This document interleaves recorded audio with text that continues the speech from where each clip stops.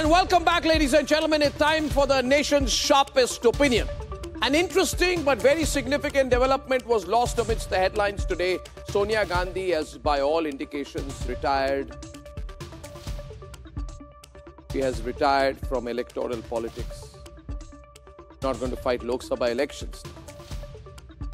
Sonia Gandhi, at a time when her party is disintegrating, breaking, wilting in relevance, at a time when her party is being avoided like the plague, insulted by every other potential ally from ground level cadre to, ladies and gentlemen, generational loyalists.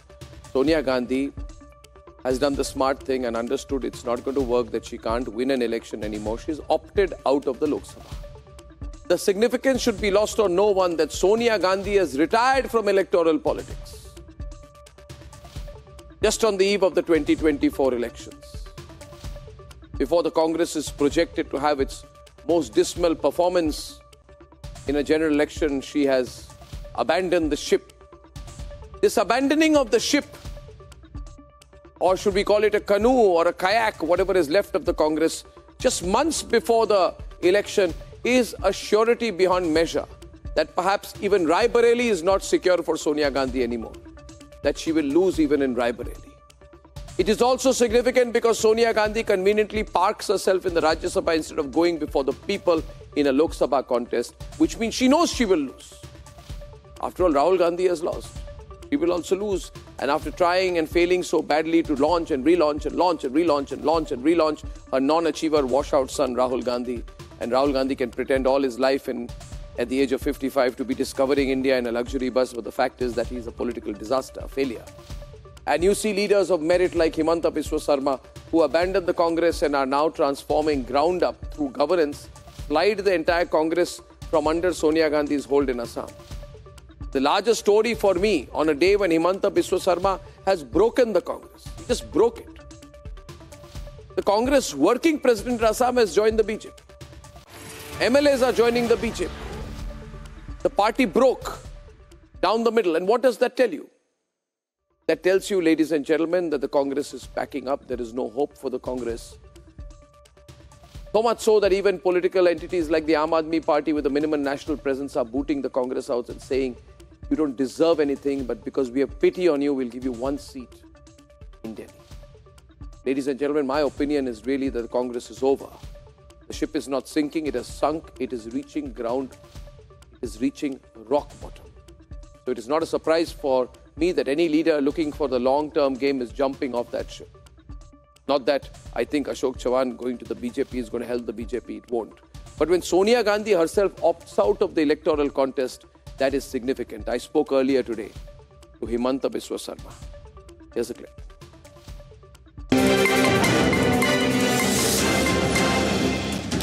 One of the big stories of the day has been the breakup of the Congress party. And we can only call it a complete breakup in Assam. It's been orchestrated, of course, by Himanta Biswa Sarma, who heads the NEDA and is the Chief Minister of Assam. He's joining me now. Mr. Himanta Biswa Sarma, this was most unexpected. You've called it a return gift to Rahul Gandhi. And the general feeling is that you have a very personal battle going on with Rahul Gandhi in particular. Especially your comment that it's a return gift, seems to make it more and more a personal and bitter battle. Rahul Gandhi everywhere has been targeting you personally more than any other chief minister or BJP leader. What's going on between you and Rahul Gandhi, and why do you call it a return gift to him? You see, Rahul Gandhi came to Assam at a time when the Ram Mandir Pran Pratishtha Samaroh was scheduled in Ayodhya. He came into a most communally sensitive place in Assam with the sole intention to disturb peace and tranquility.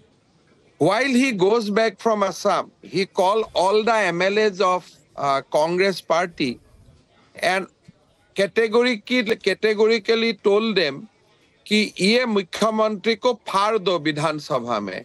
He used the word फाड़ दो. CM को मुख्यमंत्री को विधानसभा में फाड़ दो. After that, Assam Assembly session has been convened. And today I can tell you with all the authority in my command that this assembly was the most peaceful assembly, and for the first time, neither during the governor's speech or during the budget or discussion, opposition has walked out.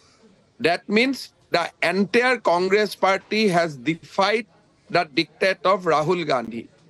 Today, 4 Congress MLA has come to my office and they said that we are very, very happy with the kind of development work Prime Minister Narendra Modi has initiated. Of course, Assam has seen a transformational kind of journey, and we are with Prime Minister Modi. And we are going to do everything in our command to help the government. So today, this is 4 MLA, but there are many more in line. And I am sure with the days to come, unless Rahul decide to come Assam and contest election, he will not find easily a candidate to contest election here in Assam. But aren't you concerned, you're taking up half the Congress party with you? What about the ideological purity of the BJP? You see, we know that what is the background of this MLA.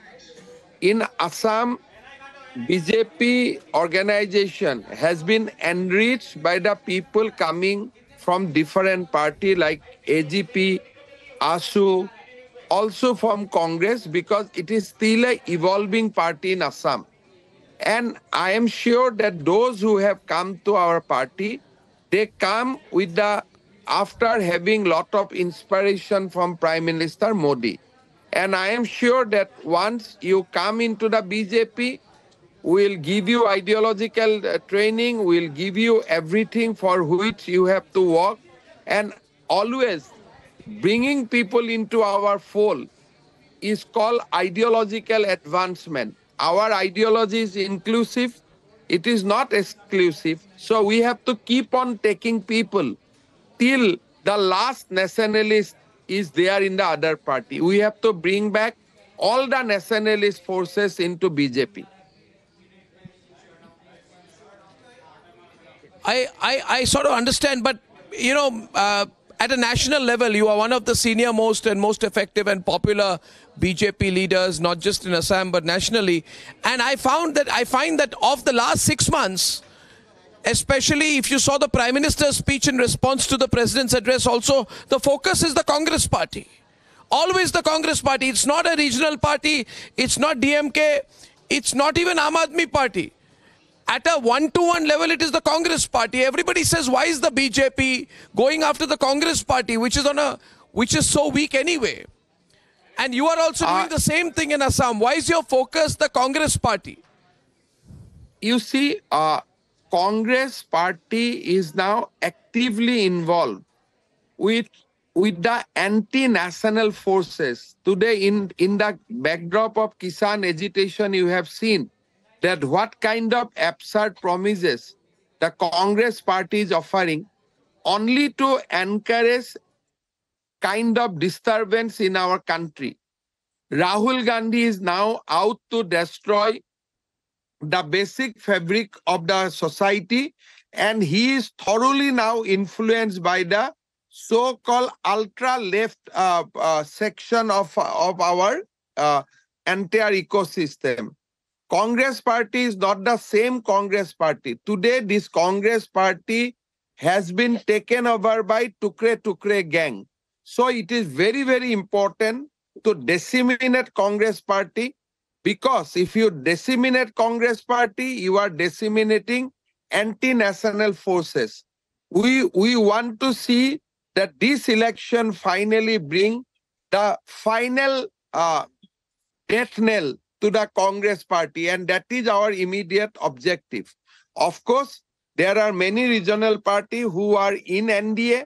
There are many regional parties who are in so-called Indi Gathbandhan. But I am sure that all the regional parties will understand that being with Congress, there is no premium. They should come and they should join hands with Prime Minister Modi. But which anti-national forces is Rahul Gandhi? You made a very big statement. You must substantiate it. You must give some proof for it. This is a headline-grabbing statement. You are saying Rahul Gandhi is working with anti-national forces. He's a representative of anti-national forces. Is that just your claim? Just a political claim you're making, Mr. Sharma, because of your long-standing enmity and battle with Rahul Gandhi? Arnab, you know that Congress was always encouraged by Gandhian principle. Congress was never close to the left kind of politics. Today, right from sloganeering, when I was in Congress party, we used to hear different kind of slogan. Today, in every Congress rally, every Congress Yatra, you will hear new kind of slogans, which are the tune and tenor of these was originally in the JNU. So now you will also see there are the Congress party's politics has now been transformed from Gandhian politics to the left politics. Now they are not a centrist party. They are almost in a line. They are going with the line of leftist parties. And there are many more things which I am personally aware because of my long association with Congress party. And that is why I can tell with lot of confidence that this Congress is not the Congress which was founded by Gandhiji, Lal Bahadur Shastri, Sardar Vallabhbhai Patel. Today, Congress party has been hijacked by anti-national forces, and Rahul politics is all about disseminating this country. Wherever anarchy, he goes there and he try to fuel anarchists. He try to encourage anarchists. So he is in a most dangerous mood. He is now symbolized the anarchism in this country, and he is out to destroy the social and economic fabric of this country. Well, Mr. Sharma, I thank you for your take.